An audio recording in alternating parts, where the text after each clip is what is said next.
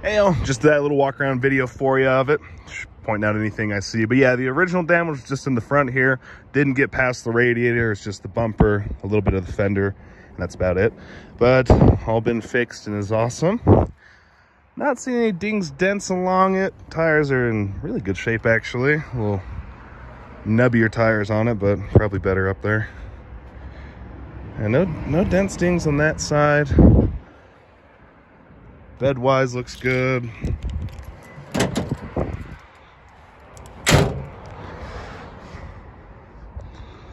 Going along this side here. Not seeing anything. The sprinklers got it, so it's just some water spots, but those wash up. But yeah. A little chip there. I mean, it's a 21, just little rock chips, you know how it goes. Yeah, keyless entry and all that. Interior still looks, it smells brand new in here still.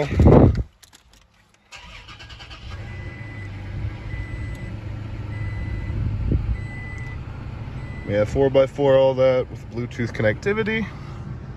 Back seats look good too.